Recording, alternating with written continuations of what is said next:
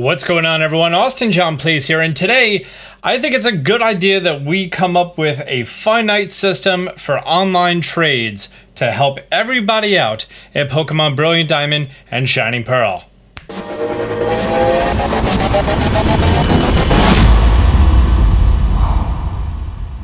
In my first video that I put out covering this game, which was about the Manaphy and the Phione, so many people were like, wait, how did you get all three starters? And it's all post-game stuff. But I think it's a good idea that at this point now, we come up with a trade system. Now, something similar was implemented for Sword and Shield. Honestly, I feel like it could have been implemented a little bit better, especially since all those codes didn't work anymore because they were on the 8-digit system. Granted, people just copied it over. But now that I had a chance with my buddy Philly Beats You to mess around with how the Union Room works, and also right now I think there's a 1-week free trial of Nintendo Switch Online, now's a great time for us to go ahead and define the trade codes. Now, what do I mean by the trade codes? I mean, I'm going to be talking about Microsoft Excel again, or more specifically, Google Sheets. There are a whole bunch of people who want to start the game off with 3 starters. Unfortunately, you cannot. After you get your second gym badge over here in Eterna City, you're going to be heading down and all the way around over here to Solaceon Town on your way to your next destination, being Veilstone City. Solaceon Town is the location of the breeder. This would be the earliest point in which you could start to hatch more starter eggs. But of course, the most important part is you will only pass down the females species unless you're using a Ditto. So you would have to restart your game in order to get yourself a female starter to the point that you can come over here and actually breed it down with a compatible egg group for more starters. Of course, people in the end game who have a Ditto and can get more starters, it's not a problem. My buddy Philly Beats You and I thought it'd be a good idea now, soon as the game comes out, that we define these codes. We're using a very simple system. No more complicated, you have to look up the chart and everything else. If you have Turtwig, whose national Pokedex number is 387, and you want Chimchar, then you're gonna put 0387 0390, because that's Turtwig's national dex number and Chimchar's. Likewise, if you have multiple Turtwigs and you want a Piplup, then you're gonna do 0387 0387 0393 0393. That remains true for all 6 different trades that you can do for the starter Pokemon. We also have the full version exclusive list. No more speculation based off of data mines. We have exactly who is version exclusive, and I am going to be considering all Pokemon in the national dex. We basically have it set up different codes for Caterpie to Weedle, and then if we're going to scroll down here, we have Weedle to Caterpie, because you're going to have a Caterpie, you want a Weedle, this is everyone with Brilliant Diamond, or if you have Shining Pearl, you have a Weedle, you want a Caterpie. Likewise, the codes are 0010 to 0013, because you're trading Caterpie for Weedle, Ekans for Sandshrew, Growlithe for Vulpix, Seal for Slowpoke, Scyther for Pinsir, Murkrow for Mischievous, Gligar for Teddiursa, Elekid to Magby, Larvitar to Bagon, Seedot to Lotad, Mawile to Sableye, Zangoose for Seviper, Solrock for Lunatone, Kecleon for Stantler, Cranidos for Shieldon, Stunky for Glameow. The only part is that it could get slightly confusing if you are playing Pearl, because we're using reverse numbers here. Because obviously, if you have a Weedle and you want a Caterpie, you can't go to a room full of people who have Weedles and want Caterpies. Instead, you have to go to the room full of Caterpies who want Weedles.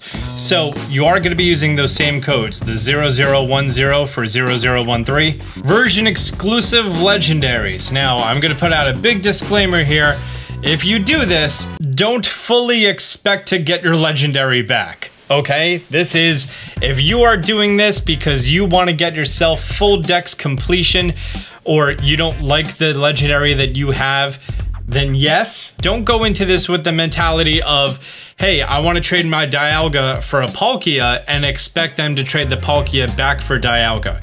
Granted, I do recommend everyone stay in these trades for the opportunity to trade back. That would just be good manners for everyone, because you're probably going to want your original back, let's be honest here. If you watch my video right now and you're a good person, which I know my audience is, then yeah, stay there and, you know, offer to trade it back.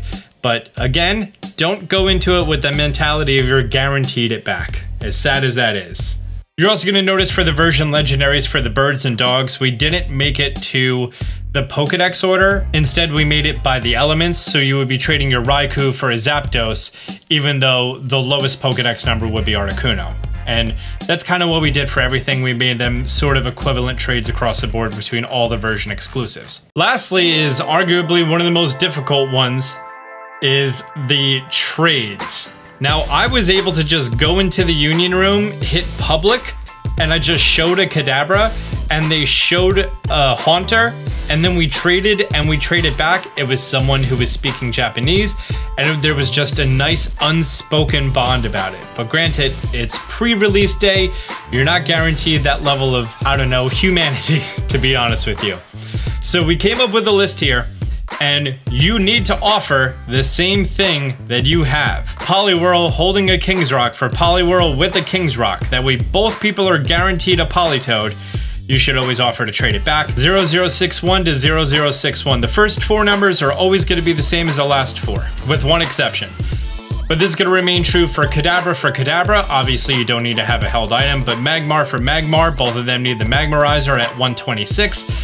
Graveler, no item. Slowpoke, King's Rock, Haunter, no item. Onyx, Metal Coat, Rhydon, Protector, Seadra, the Dragon Scale, Scyther, the Metal Coat, Electabuzz, the Electorizer, Porygon with the upgrade, Porygon 2 with the Dubious Disc. The most confusing part is the Clamperls, because Clamperl could evolve into either Huntail or Gorbis. So we've actually made it 0366 to 0367, because that's Clamperls with a tooth, looking for Clamperls with a tooth, because both people want a Huntail. Likewise, 0036 to 0038, Clamperls with a scale, because you're looking for Gorbis. That's kind of the only real exception between all of these. And I want to put it out now that if you are watching this video and you write for a news article or an internet news article, please feel free to spread this information as much as possible. This is what we want. Now, just a really big pro tip here when it comes to the evolution trades. Be sure to check the held items. You do get the summary screen of the Pokemon that you are trading for. Be sure to check for it, because some people might think it's funny to trade a Haunter with an Everstone, which is actually programmed into the game. There's an NPC who trades you a Haunter for an Everstone. It's horrible. But it's a nice way to get Everstone, and you know, a Haunter that has more experience, although it's not a Gengar. And be sure that they are holding the appropriate item. Make sure that they are holding the right thing.